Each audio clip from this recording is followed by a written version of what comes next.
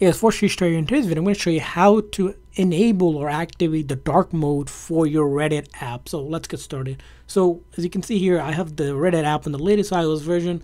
All you do is simply open it up, and once you open it up, all you're going to do is look for the profile icon on the very top right here.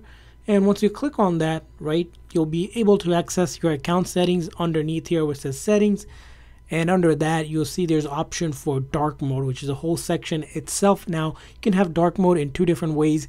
You can have it to follow your iOS settings. So if you set up a automatic one where it's dark after sunset and then light after sunrise, you can allow that option.